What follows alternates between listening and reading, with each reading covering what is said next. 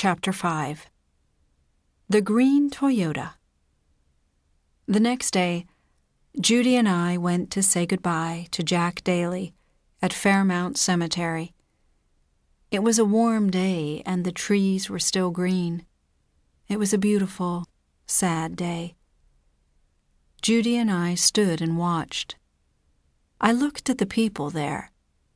A lot of them were doctors and nurses from the hospital. Jack Daly didn't have any family. His mother and father were dead, and he didn't have any brothers or sisters.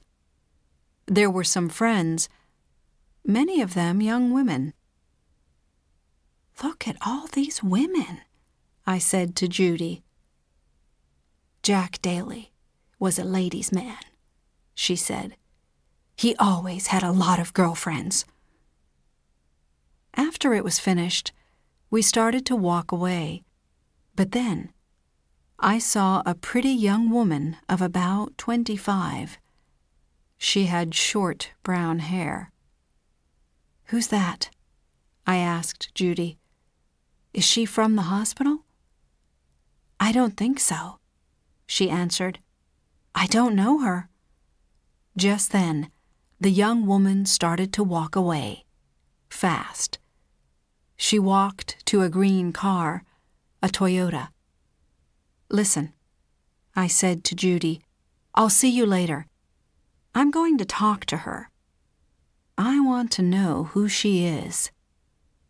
I left Judy. I walked fast, too, but the young woman got into her Toyota and drove away. I got into the Chevy and started to drive behind her, but she drove very fast.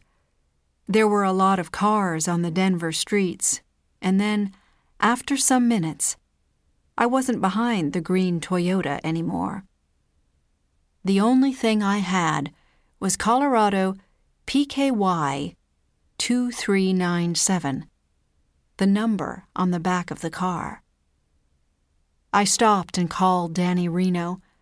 I told him about the car and the number. 5 minutes later, Danny called back. He was happy. "Detective Laine," he said. "Good news. The car's driver is Sandy Baker. She lives at 2327 Snowmass Street, Aspen, Colorado. I spoke to the Aspen Police Department. They're happy for you to talk to her." I turned the Chevy around and got on the road to Aspen.